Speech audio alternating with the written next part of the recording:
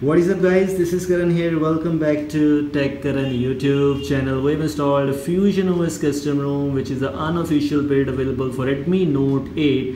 You can see the wallpaper and the wallpaper looks damn cool. But this ROM is seriously good or not, or is it worthy to install Fusion OS on your Redmi Note 8 right now? In this video I'm going to share with you my experiences about Fusion OS Custom ROM. Should you install it or not? Which is the default camera app and which is the default launcher. How about Magisk safety net is passed or not? You can use the banking apps or not? Can you use the super wallpapers?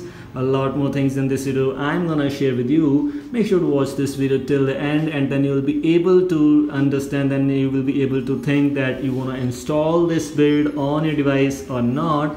Now let's get started. Okay, so we've installed Fusion OS Custom ROM based on Android version 10, the unofficial build on our Redmi Note 8. First of all, this ROM does not come with the Google Apps pre-installed, so you have to install Google Apps on your own. It all depends upon you which Google Apps you gonna install. If you install the mini package, you will get the Gmail, Google, YouTube, these kind of apps pre-installed if you install the mini package. If you install any other package, I'm not sure about that. So I've installed the mini package, so that's why I got the Gmail, Google and Google Maps, YouTube, these kind of apps pre-installed. It also have the Pixel launcher pre-installed, which means swipe right, you get the Google Pixel feed here, and Pixel launcher has some little bit of features which include the display Google app and enable grid options, the developer options, etc. Moving on to some other things, if we talk about the Magisk Manager, first of all, let's check out if the safety net status is passed or not. Unfortunately, I don't have that much internet, but let me tell you by going into Google Play Store. If I go to Google Play Store and go to settings, here you can see device is certified. If my device is certified, which means I'll be able to use the banking apps without any issues. This is kind of very great thing about the Fusion OS. Let's talk about other things, because if the banking apps running smoothly, this was the main thing to think about if you want to install a custom ROM or not. Moving on to the camera. Yes, as expected, we have the MI camera pre-installed, which is the photo mode. We have the ultra wide angle available too, which might work. Yes, it's perfectly fine here. We also got the 48 megapixel cam, which is a very interesting thing. We have the portrait mode and some other things. If you go click here and go to settings, this is the MI camera, this is not ANX camera. But if it would be the ANX camera, that might be the great thing, because ANX camera is quite great. But MI camera is not bad too, so we can compromise with that. If we talk about the other things, let me tell you about super wallpapers. You can use the super wallpapers or not. Just go to styles and wallpapers. If you don't know how to install super wallpapers, I'll provide you the link for the video alongside with this file in the description, so that you can try out if you want to install super wallpapers or not. Click on set wallpaper, home screen and lock screen. So we have installed the super wallpaper. Let me try out.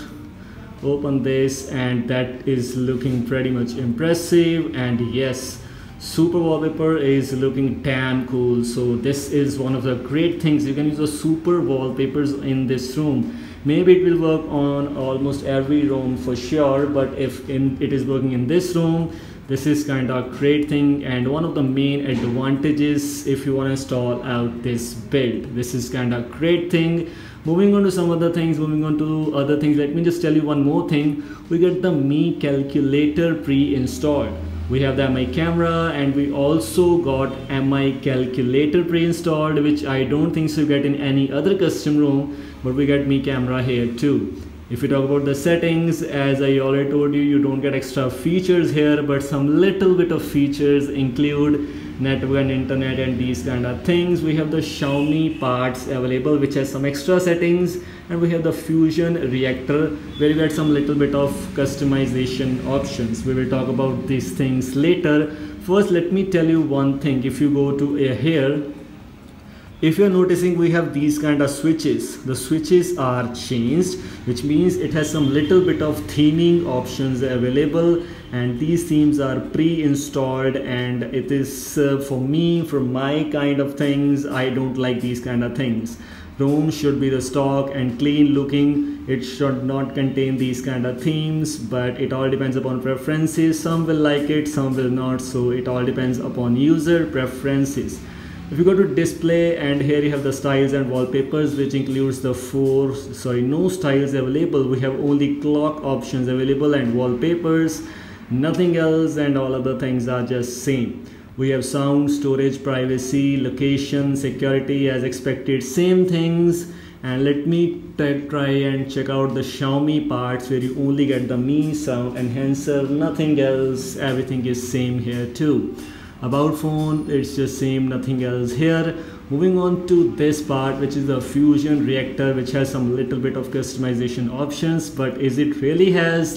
If you move to UI tweaks, we have the background opacity, and themes hub have only accent color option, customization, nothing else. You can blur behind the quick settings. Just click here and then you will see after enabling the quick settings, your background is just blurred. You can just disable it and then it's fine. Here it all depends upon user preferences. Whichever things you like, you can choose that one. And here is the great thing, show notification headers. You can choose the Android 11, which is Android R style notification headers, is quite impressive. Status bar customization includes the show data usage in quick settings header. Battery bar you can customize. This is kind of great thing. You can choose the battery bar location to status bar, nav bar, or bottom of the nav bar, top of the nav bar. It all depends upon you. How it works, go to status bar. I am gonna choose center mirrored. You can choose the battery bar thickness, so let me try with the 4, and as you can see, I have the battery bar top of the status bar. This is kind of very interesting. You can choose the charging animation also. I have chosen the gradient color, and it all depends upon you. Whichever thing you like, you can choose that one. If you move on to gestures, unfortunately gesture option is just empty. I don't think so the ROM is completed fully. I have flashed it 2 times, but yes, gesture thing is empty here.